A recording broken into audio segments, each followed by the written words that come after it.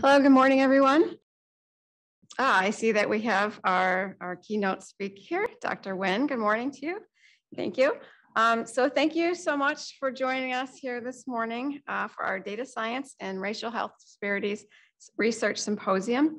I'm Maureen Sarter, Professor of Computational Medicine and Bioinformatics at the University of Michigan, and organizer and host for this event, which is funded by the University of Michigan Rackham Graduate School through a Rackham Faculty Allies and Student Ally Grant, and by the Department of Computational Medicine and Bioinformatics.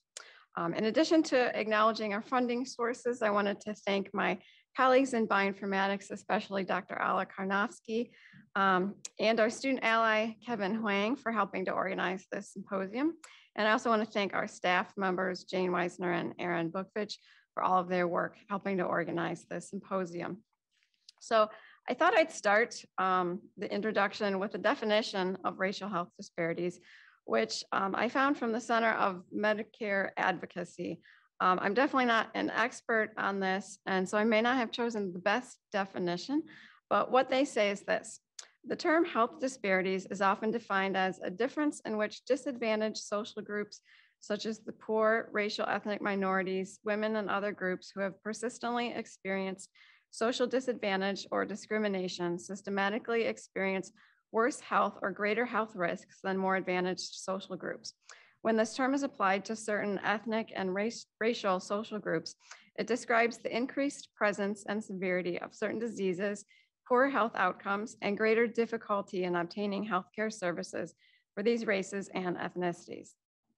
So socially disadvantaged groups really suffer from a host of challenges that have detrimental effects on their health, including being less likely to have health insurance coverage, living in more highly polluted areas, having less access to healthy food choices, language barriers, and high rates of chronic stress. The overall results are numerous and include higher levels of obesity and diabetes, higher mortality rates for several other diseases, and often higher infant mortality rates depending on the specific group. In terms of equity and inclusivity, many of these same groups tend to be underrepresented in human subjects research, including clinical trials and in population genetic studies. Their poor representation in these research studies translates to a poor understanding of risk, etiology, and progression of diseases. Furthermore, machine learning approaches trained mainly with one racial or ethnic group can end up being less effective or even worse, biased in a way that perpetuates stereotypes and disparities. So my colleagues and I here at Michigan proposed this symposium because we know how important racial health disparities research is in our global goal of health equity. And we wanted to help educate our community, that is biomedical informaticists, bioinformaticians, and other data scientists, both on the ways that data science and other computational approaches are being used to study and address racial health disparities, but also conversely, how using data science and computational methods on biased data sets can have a negative impact and actually exacerbate health disparities. So obviously, rigorous data science is crucial to future health disparities research. And I hope that this symposium and other similar ones will help serve to initiate new collaborations among data scientists, epidemiologists, clinicians, and others doing research to make health more equitable for all of us. In addition to the symposium talks, I wanted to mention briefly our DEI Data Challenge event, which we planned in conjunction with the symposium and was led by my colleague, Dr. Christina Maitreya, who's on here. We had two different challenges for students to choose from, and Dr. Maitreya will be announcing them and the winners just before lunch today. So now to introduce our keynote speaker. We're thrilled and so honored to have Dr. Robert Winn as our keynote speaker. Dr. Winn is the director of the Virginia Commonwealth University, or VCU Massey Cancer Center, which was one of the original cancer centers designated by the NCI back in 1974. Last year, he was named president-elect of the Association of American Cancer Institutes, or AACI. Dr. Winn received his MD actually here at the University of Michigan in Ann Arbor in 1993. He did his residency at Rush Presbyterian St. Luke's Medical Center in Chicago, followed by a fellowship in pulmonary medicine and critical care at the University of Colorado Health Sciences Center. He's received numerous high-profile awards over the years, too numerous to mention, but I'll just mention the most recent two were the AACI Cancer Health Equity Award in 2021 and the Medical Society of Virginia's 2021 Salute to Service Award for service to the uninsured and underserved. He's now leading the nation in establishing a 21st century model of equity for cancer science and care. Obviously, he is very committed to community engaged research centered on eliminating health inequities.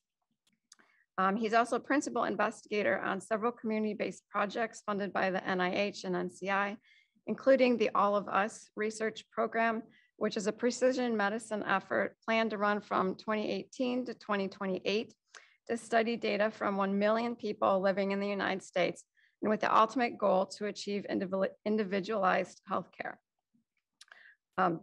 Dr. Winn has received national and international acclaim for his efforts to empower underserved patient populations, improve healthcare delivery, and ensure equal access to cancer care. And with that, I want to thank you, Dr. Winn, not only for presenting for us here today, but for all of your efforts and work in this area. So let's give Dr. Winn a warm welcome, and thank you very much from all of us. Thank you all. And I think the saying is, go blue. So I'll do my best. I'm going to share my screen. I'm going to start off by sort of saying that this may be a little bit of a different type of talk than you're used to. There certainly will be data, but my biggest point is to get this conversation beyond just the data and what the data actually means and that connectedness to our community. I really believe that we are in a point and a place right now where we have to consider the concept of place and space and the impact it has on science. These are my conflicts of interest. I'll start off by saying, and usually really trying to frame this slide. And it's a quote that's attributed to Mark Twain. And it says, "It ain't what you don't know that gets you into trouble. It's what you know for sure that just ain't so." And interestingly enough, I think when we think about a lot of academic medicine and even public health, there have been a lot of good things that we have done. Certainly, there have been some things that we've absolutely held on to that we think we know for sure that turns out to not be so, that occasionally has some negative impact. The talk today will be centered around, just so that we're all framed in the context of social justice. And let me explain social justice to you in a little bit the way at least I see it. Many people now talk about health equity, and I get it. But health equity is defined as a principle of underlying commitment to reducing and ultimately eliminating disparities in health and its determinants. When we think about health differences, we're thinking about the differences in outcomes between two groups. But when I think of health disparities, this is by Braden, but also this is using the Wernicke model. And the best way to sort of say it is prostate cancer. We know that there are data that are out there right now that says that African-American men and Caucasian, when given the same access to care, let's say in the VA system, tend to have similar outcomes. But we all know that there is a health outcome difference between African-American men and Caucasian when we look at this more globally. And that's related to the fact that one group has access and the other cannot to. I will not be talking about health equity. I will be talking about health equity as a pursuit, as an aspiration, but we are deep, and our numbers are actually validating that, deep into continued disparities. So, science, and how do I see all this being put together? Well, I think we're in an interesting time. I'm going to go way back in time a little bit, and talk really about what I consider to be our progression of science and scientists. In the latter part of the 19th century, and to a large extent, to the greater part of the 20th century, at least to the mid 20th century, our focus had been on matter and energy. In fact, land-grant institutions, many like Michigan State, University of Illinois, many others, were really focused in those early days really on figuring out the engineering principles and going around from there to figuring out the physics of how do we split atoms to et cetera, et cetera. Many of you know that the work that has been done, particularly in the Midwest at the University of Chicago and other things in the context of matter and energy. The next phase of science, though, and I put this picture up specifically for Crick, Watson, and Franklin, in the famous photo 51. We subsequently in 1950 changed radically from just the focus on matter and energy to now being able to understand and be able to detect the human cell and the nature of that cell. That changed science forever. In fact, as a result of that, we had the impact on that was that we produced people like David Baltimore, Philip Sharp, and James Allison, right? Philip Sharp is important for creation of the split gene that we now know, and the whole thing about splicing. David Baltimore for the reverse transcriptase, which to this day really have been key factors in us being able to move forward in our thinking around the nature of the human cell and how to get a better understanding of it. That science led the foundation for great movements, such as the 1971 War on Cancer Act that led to the National Cancer Act and established the first 3 designated cancer centers in the United States, those being Memorial Sloan, MD Anderson, and Roswell Park. That program has now grown to 71 designated cancer centers, of which your cancer center, led by Dr. Eric Fioran, and myself here at VCU Massey have benefited from. The answer is science, right? The bedrock is science. In 1971, they made a statement that we would eradicate cancer by 1981. By understanding literally just the science and understanding the nature of the human cell, we'd be able to literally eradicate cancer.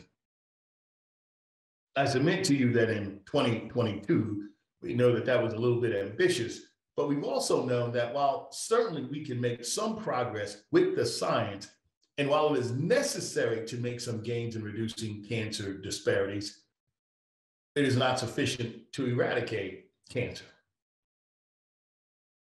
The AACR Health Disparities Report, which I was a part of in 2020, did give us a glimmer of hope. That when we looked specifically at Black-white differences from the 1990s to then 2016, and even if you look at the trends now, that we had certainly made some strides. But while we made some strides, it's important to point out that there were still disparities. When you look at African-American men in prostate cancer versus their Caucasian colleagues, or whether you look at African-American women with breast cancer, and by the way, breast cancer for African-American women now has become the #1 killer, overshadowing now lung cancer. We have to think about what's going on. Now, before you start thinking that this health disparities issue is hashtag just something around race, let me stop you in your tracks and just tell you that disparities are, again, anytime you have differences in outcomes. And when you start looking, again, at the social justice part about the access, quality, and care, when that is unequal, you have a disparity. Let me give you an example why geography matters. A 70-year-old white male living in Utah versus a 70-year-old male living in Kentucky don't always have the same outcomes either. That 70-year-old male in Kentucky has almost 3.5 times, almost 4 times the risk of getting cancer and having a poor outcome. And by the way, little known fact, but that we know that women, bisexual women, are 70% more likely to be diagnosed with cancer than compared to heterosexual women. So let's stop thinking about disparities in the context of this traditional thing. We say rural, you think white, you think disparities, you always think that this is about African Americans or whatever. Point number one. Point number two, I love science. And I believe that what we do from the public health sort of perspective and what we're doing with big data, and this is why the big data thing will matter, because I actually do think that we're moving towards now a third sort of movement in the context of our awareness of the power of data. We started with the power of matter and energy. We moved to the power of understanding the human cell, the nature of the human cell, and now I think data will be important.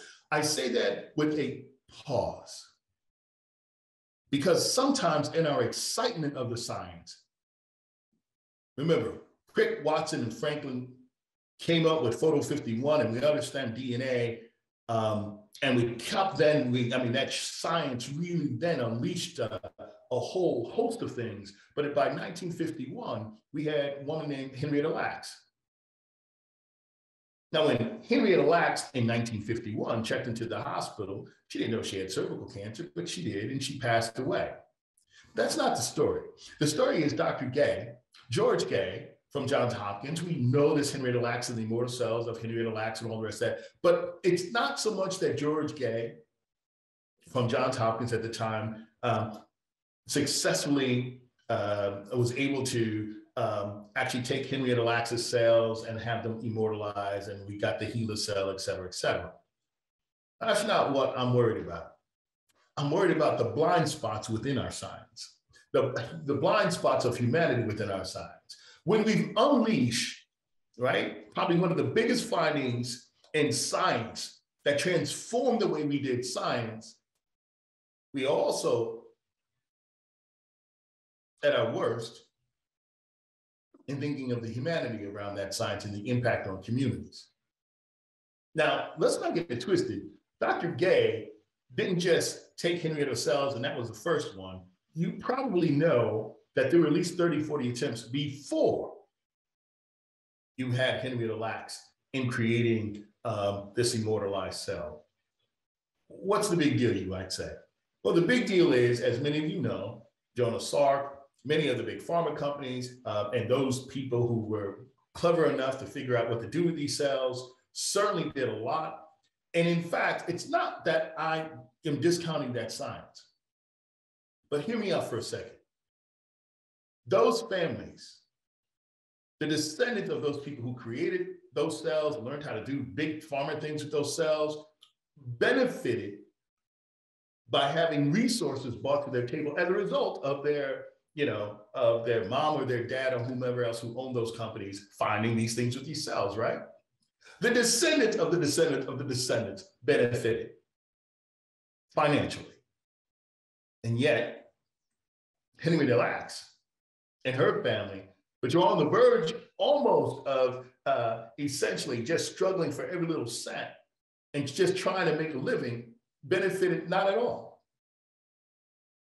Now listen, I'm not trying to say we shouldn't do science, but there should be an awareness that every time we come up with, quote, scientific progress, we inadvertently increase disparities. Now, some may argue, what are you talking about? But I would dare and even put every cent that I have in my pocket right now on the table and show me when there was a movement for scientific progress that it didn't inadvertently create a disparity. Whether you're talking about with the advent of the mammography or colorectal screening. I say this because we are on the verge now of data, big data, and the intersectionality of what that data will have on impact on our communities. And I say to you that whenever there is numerical drugs, whenever there's numerical technology, whenever there's a new miracle concept, let's try to do something different than introduce an inadvertent disparity and be much more conscious about the equitability. Why does this matter? Because precision medicine, immunotherapy, data, all of these things are our tools, just like what they were doing in the 1950s or the 1960s with new technologies like mammographies and all the rest of these other things in the 70s, et cetera, et cetera. We are at a moment right now that our new discoveries may also inadvertently, if we're not careful, introduce disparities. This is just an example of breast cancer mortality. I'm just giving you some SEER data just to look at the widening gap between African-American women and Caucasian women in the context of breast cancer deaths. And I submit to you that in large part, you can go back to the initial discovery of the mammography and start seeing where the lines start to separate. When it comes to screening, this is the National Cancer Screening Trial. When it comes to the actual therapy, we act as if that the immunotherapy and all these things were again has driven sharp declines in cancer mortality overall. But Dr. Brawley and others actually have also noted that there was also an introduction of an immunotherapy divide. We talk about artificial intelligence, again, as a major tool, as data, as being this next, just like we talked about matter and energy, just like we talked about the science of the understanding now the nature of the human cell. We talk about these things in similar terms when we're talking about our new technologies and data, but the but is, they may be great tools, but if they're not equitably distributed, we still often expand our disparities. Here's an example. This is an example from one of my colleagues, Dr. Chosis, who took a picture of one of the hospitals on the south side of Chicago. And in the face of talking about artificial intelligence and all these other things that's clearly just down the road, it's on the south side of Chicago, you have a hospital with an active manhole. And everyone's covering up their nose because of the smell in there. But by the way, they're not rigid. We are reading anything from an artificial intelligence tool. These docs are just trying to make it with an analog.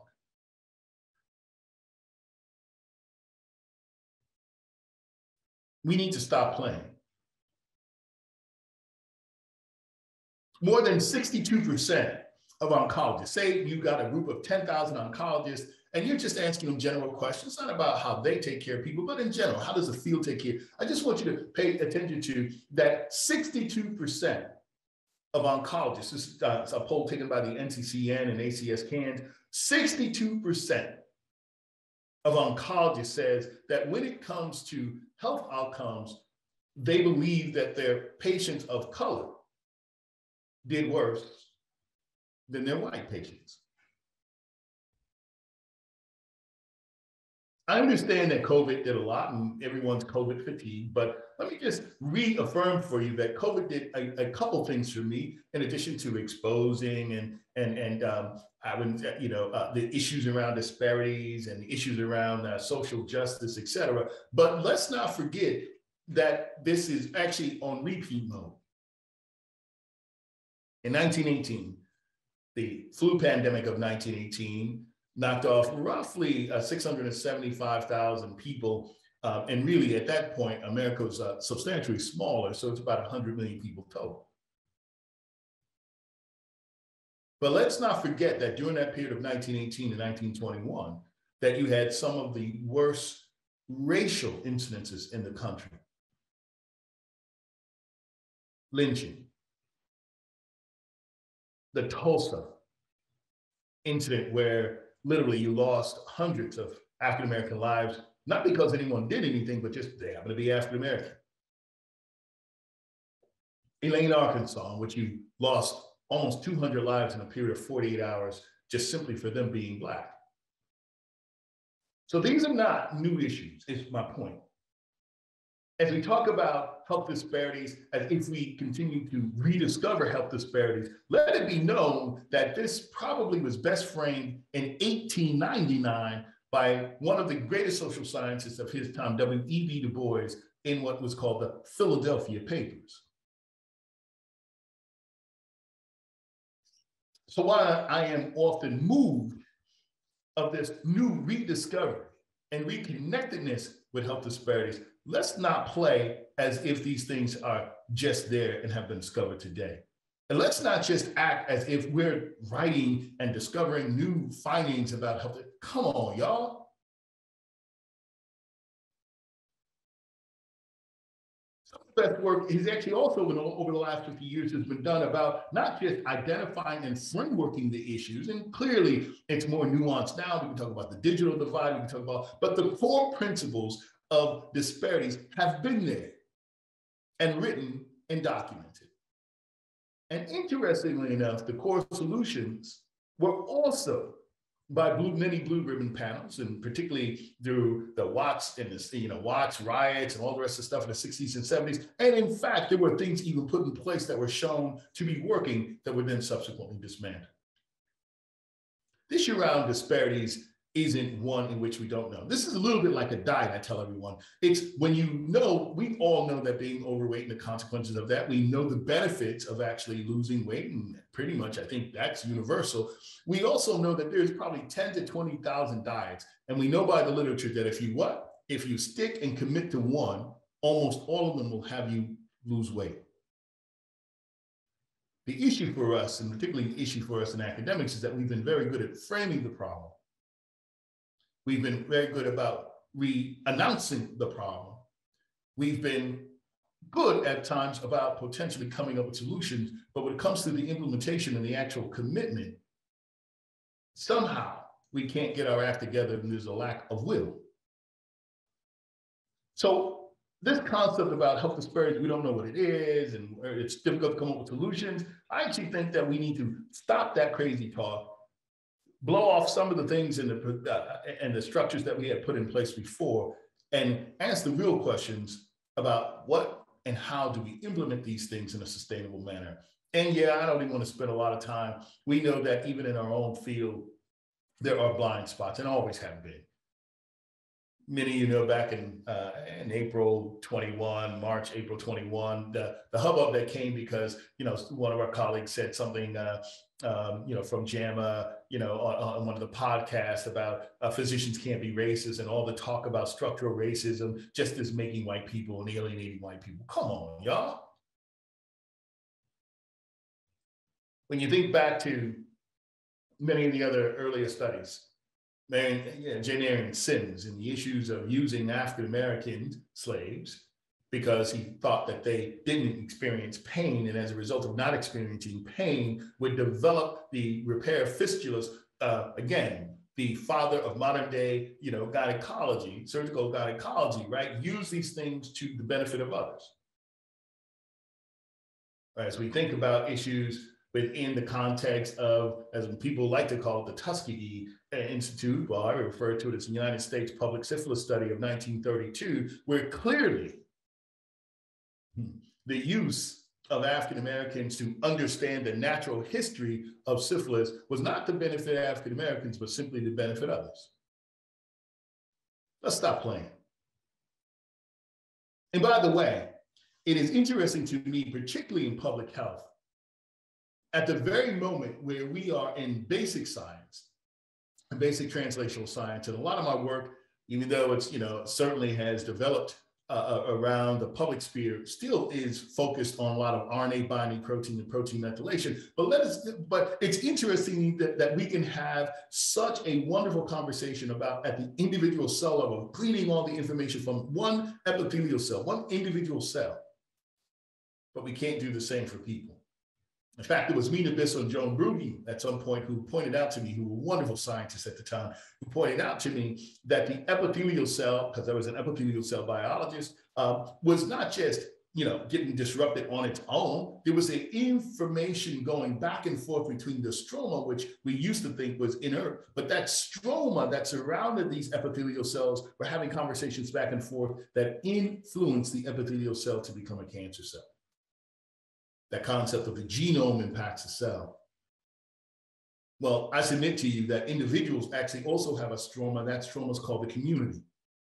And there is communication between the community and that individual that ultimately allows that individual to grow or not.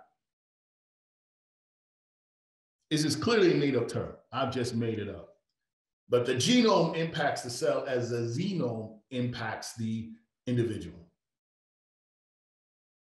I think it's time that we start thinking about place and space and the concept of, as I've talked about, the concept of zip code neighborhood of association, i.e. your ZNA and the impact it has on the DNA and your biological outcomes. When I think of ZNA, I think of examples right here in Chicago. We could pick Detroit or anywhere else. The life expectancy in this area, high area of wealth, is called the loop. That loop is where Keanu Reeves or Oprah Winfrey or others would actually go to and hang out. Beautiful facilities, beautiful gyms, beautiful access to the lake and working out and fresh foods, et cetera, et cetera. The life expectancy there was 85. The crazy thing is when you go 4.5 miles west, the life expectancy drops to 16.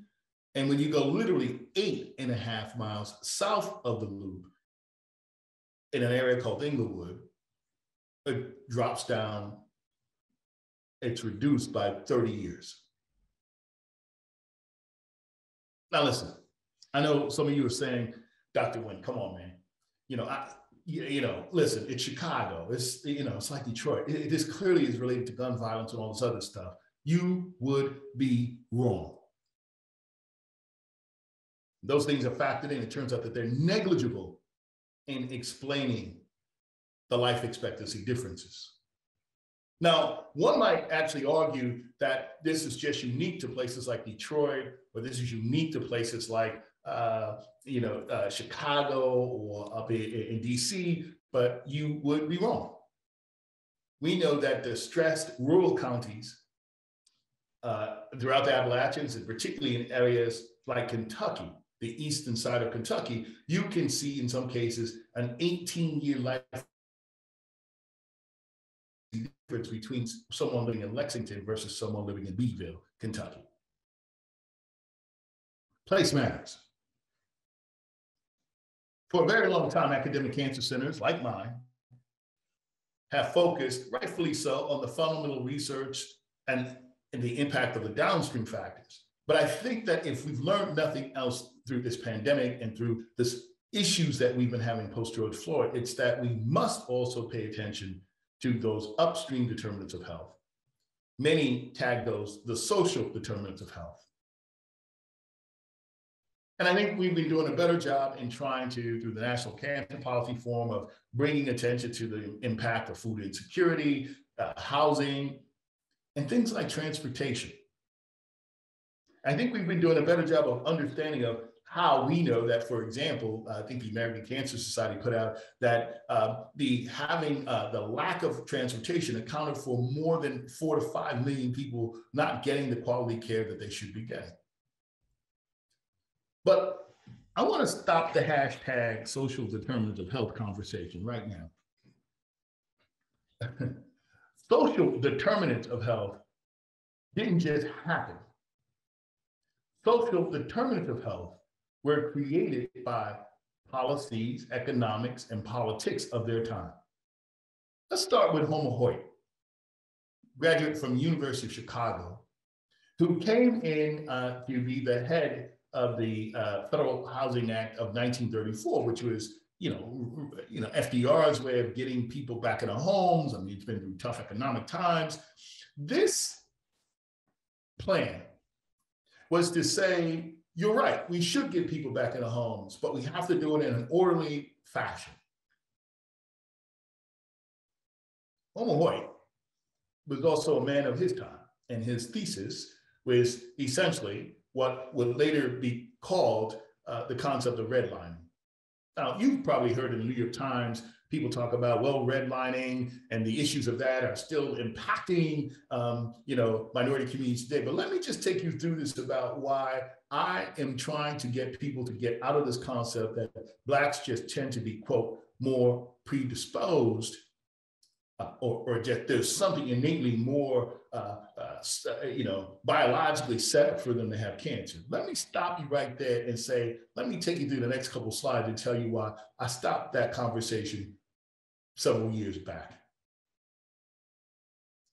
Also, let it be known that the act of redlining was set up on the pseudoscience and the best science of the time of eugenics.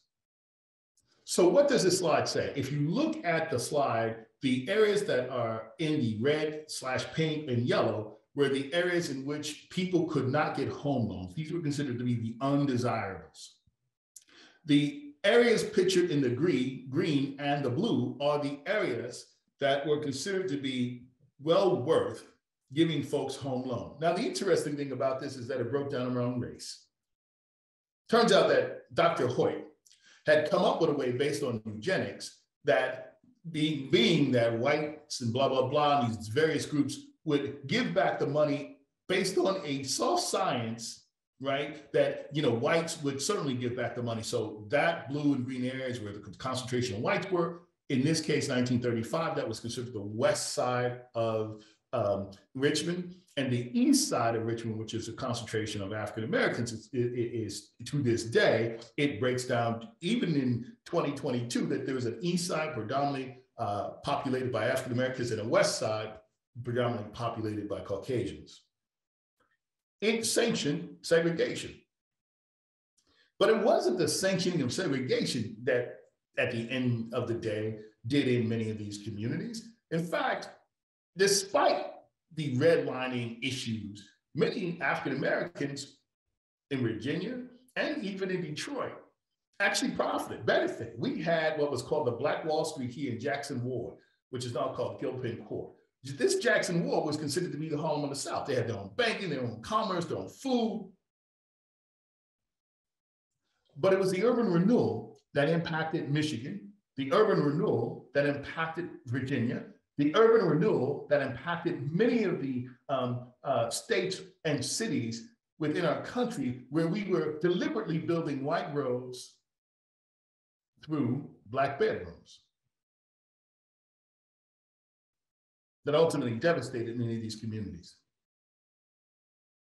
That devastation was then augmented and enhanced by the placement of many industries that ultimately were placed in these non-desirable areas that contributed to more hazardous air.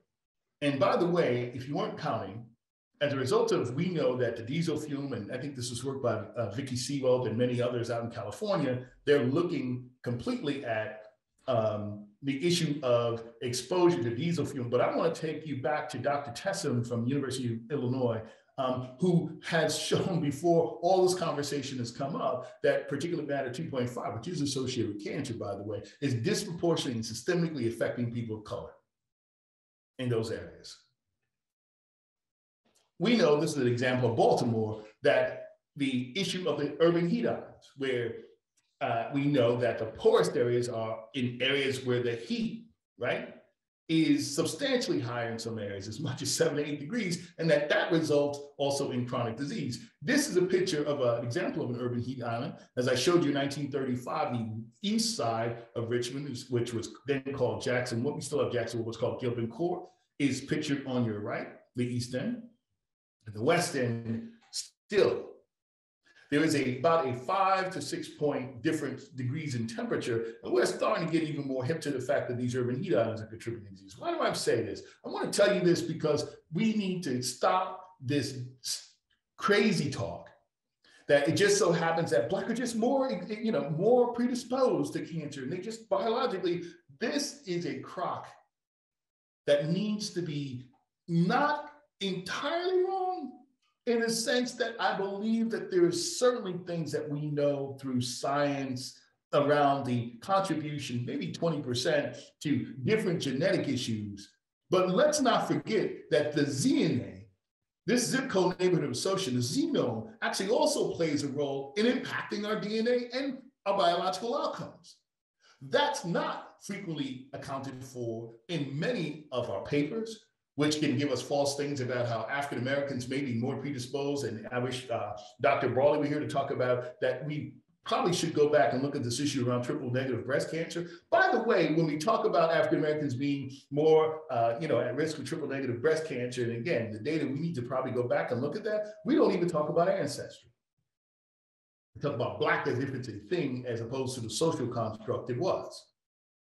Work done by Lisa Newman has pointed out that if you're African American, but have predominantly more Eastern African descent or ancestry, your outcomes from triple negatives are better than if you are a woman and Black African American with West African ancestry. And the same can be said probably if we were to look even closer in what we call, quote, white.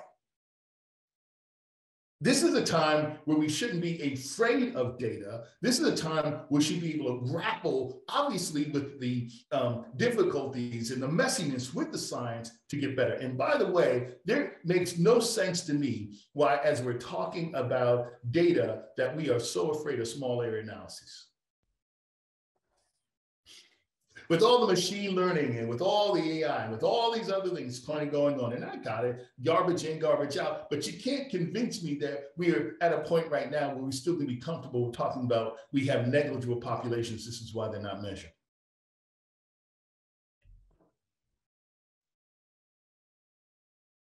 Dr. Winn and I just recently wrote something in Trends in Cancer, really comparing urban and rural and understanding that, to be honest with you, disparate groups really do share a commonality in some cancer disparities. And it's not just a Black-white thing. It's a place and space thing. And as I'm winding up, and I'll be finished in a second, the reality is we too have to worry about this issue of trust. I have to say to you that I am certain that we'll continue the onslaught of and the progress of scientific research and our new cures and our new technologies. But what I'm not certain about is that we will maintain a public trust.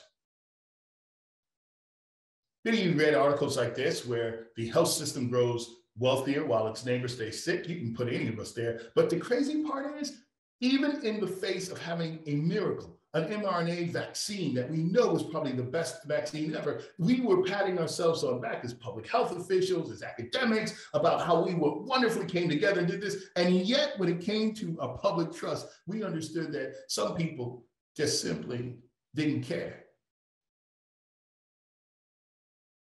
If you look at public trust data from the 70s and 80s and 90s, there's a consistent disconnect and reduction of the connectedness and the trust that our public has for us in our science. We're gonna have to do something about that. This is an attempt for me to be able to do that. Radine Mercer-Haynes and Pastor Todd Gray from the historic Fifth Street Baptist Church got together and formed a partnership, because it turns out that right at the very beginning of COVID, it dawned on me that people weren't listening to doctors and people weren't listening at all to our scientists. But this partnership of a doctor, a lawyer, and a pastor did work. In fact, we've been at it every Friday from 3 to 4 Eastern Standard Time, where we are disseminating information with the likes of having both external experts like Dr. Fauci and the First Lady, but also we've had really bringing information to local folks so that they can actually come back and talk. I'll end up with this, that it turns out that building trust for our community said that, there were 3 things important to them: relevance, accessibility, and flexibility. But the crazy part is, all of us in academics say the following: what's not measured is not done. Yeah, well, how come we're not measuring at all or having any frameworks for institutional trustworthiness? We continue to talk about building trust, and yet we have no metrics when we turn the mirror back on ourselves of our institutional readiness or institutional trustworthiness. Dr. Ruben Tudor and I are starting to put some work on that. And so I actually am a big fan of the responsive research era, right?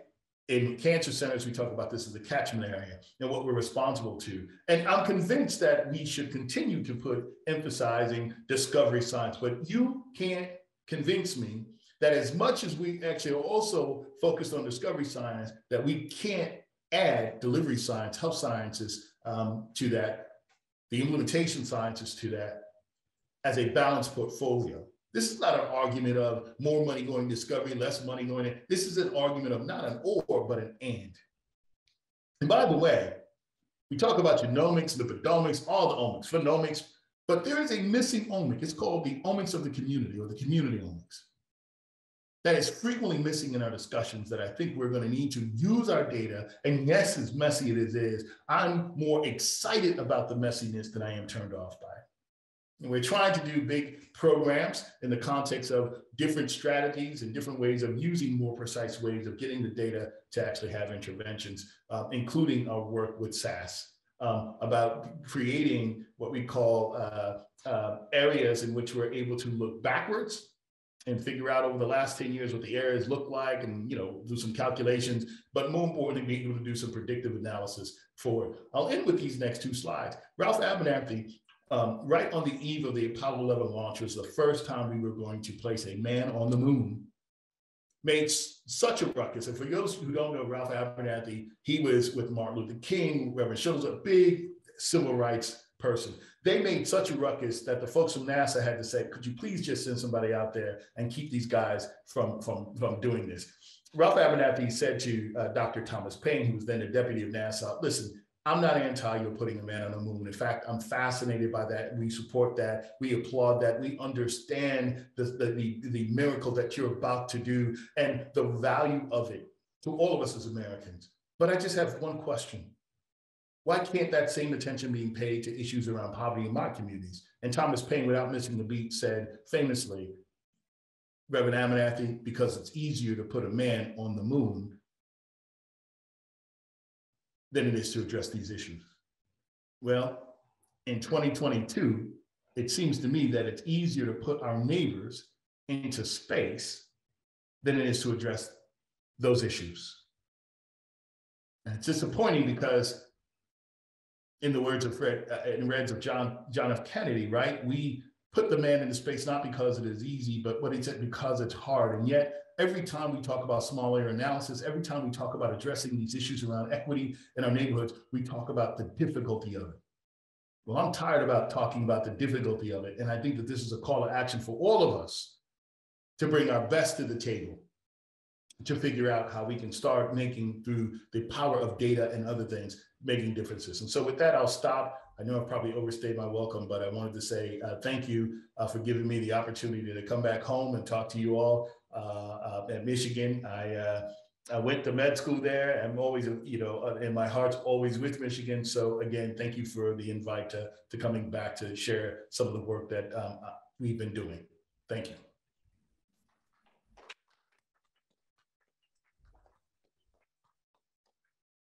Thank you so very much. If people want to write any questions in chat, please go ahead and I can read your questions. Or if anyone has a question here in person, please just raise your hand. We'll pass the mic. That's a lot in the morning. I tried to stay off the coffee just to make sure I wouldn't get too amped up.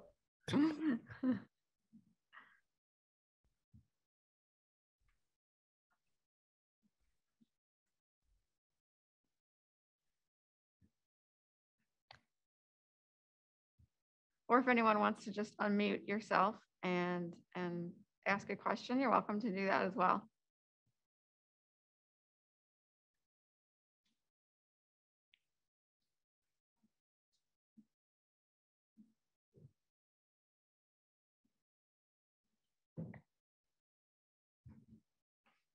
I can go. Sure. Hello, Dr. Winn. I also heard you speak last week at Case Western and wanted to thank you for being so honest and I don't know what word to use other than outright, frankly, challenging the structural racism that exists in policies that actually not only exist previously, but even today when policies are made.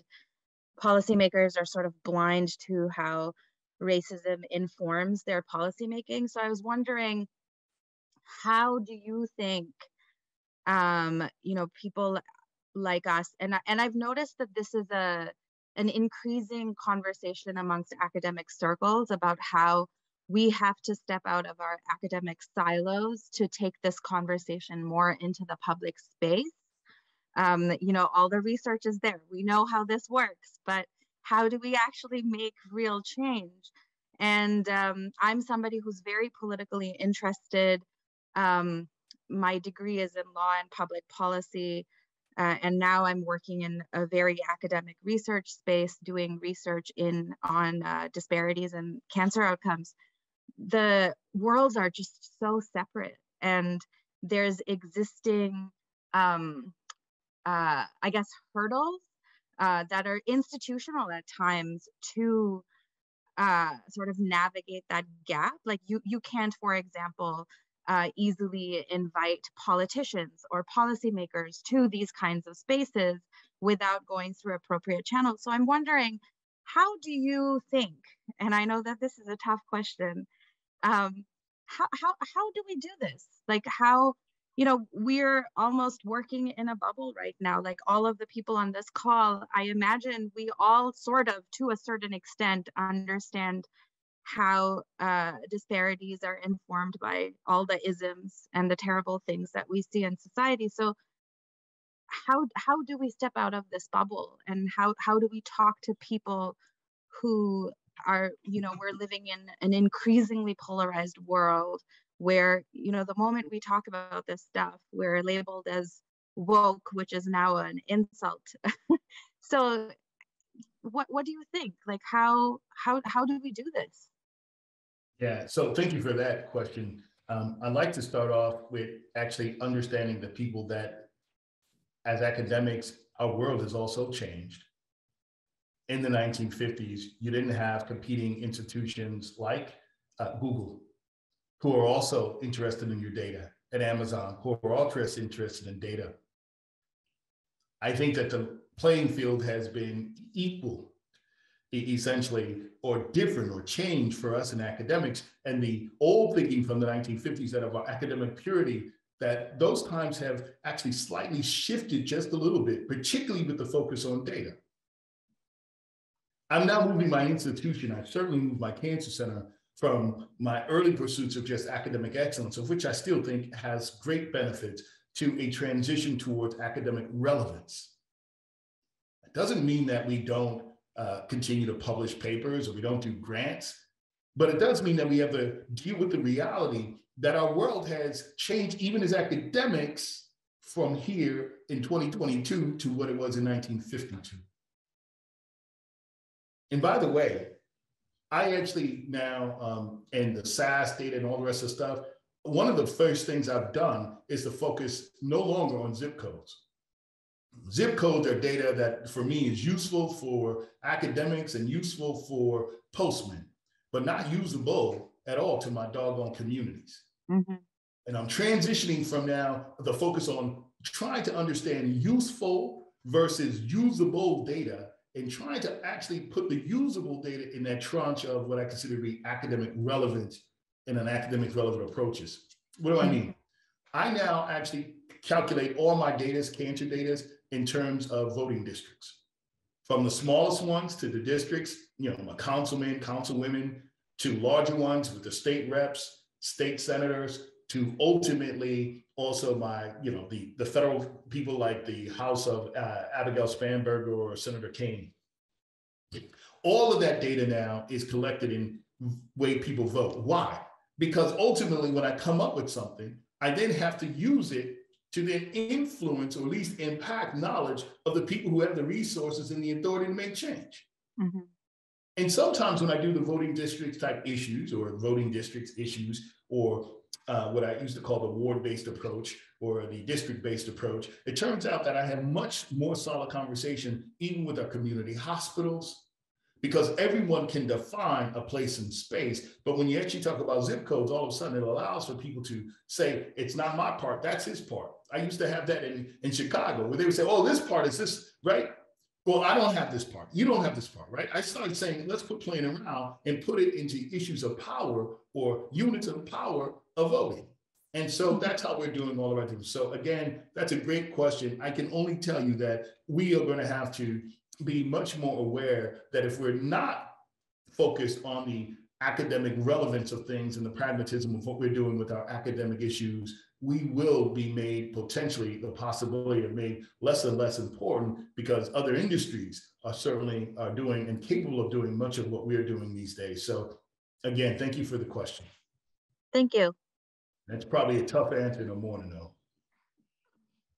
No, it was great. I particularly really liked you talking about smaller than the zip code unit, which is, some research is happening at that level now with different kinds of social determinants of health and different kinds of metrics to measure that.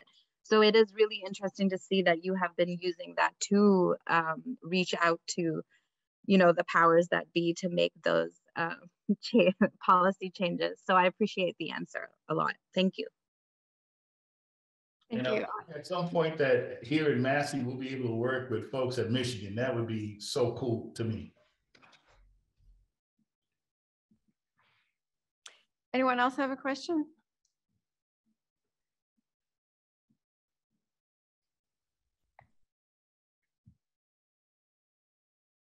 I guess I'll ask one question before we move on. So what would you say is if you could say one thing that you think, data scientists, people who aren't involved in community research, not because they don't want to be, but because they don't have the skills to do it. Their training was like myself, math, statistics. What's the one thing that we can do to help this situation? Yeah, I'd say there's two quick things. One involves courage.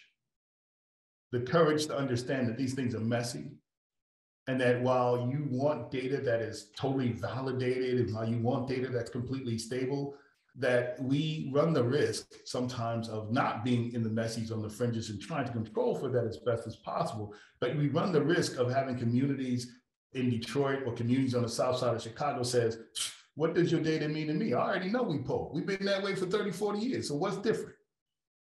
The other thing is the courage to actually start thinking out of the box and bringing new voices to the table as you are creating your thoughts. As we think about data scientists, this is an area in which I look that while we have lack of disparities in lots of ways and diversity, this is an area of where have been our national, local, regional efforts in trying to bring about diverse voices into the pipeline of the data scientists. And the reality is, the third thing is, I've challenged my folks at Illinois and I'll challenge my folks here in Virginia that particularly our data scientists and engineering, occasionally, what's the pipeline and the exposure you have to the things that you're measuring? Going in the community sometimes actually will change a lot. I had one of my engineers once said, Rob, thank you for taking me. I had to take him on the west and south side of Chicago. Thank you for taking me on the west and introduce and talking to community members, because all of a sudden, what I thought was a great idea is not very practical because it will not be used, because in addition to what we come up with, behaviors matter. And so I would say as my grandmother, the only two things I know is grace and humility, and a little bit more courage and a lot more humility from our data scientists and our academics, I think is really needed for us to propel what I believe, have the power to do to move that forward. Thank you. Yeah, I think we can all encourage our collaborators or try to collaborate with people who are doing things like using voting districts as opposed to zip codes or not even thinking about these things at all. So I think, yeah, that's something we can do. So any last question? I think we're a few minutes behind the schedule, right? Where y'all, listen, I know I'm wearing y'all out at the beginning of the morning, so I apologize for that. No, thank you so much. Thank you, Dr. Winn. It was absolutely fabulous to have you back here at University of Michigan. Thank you. Thank you.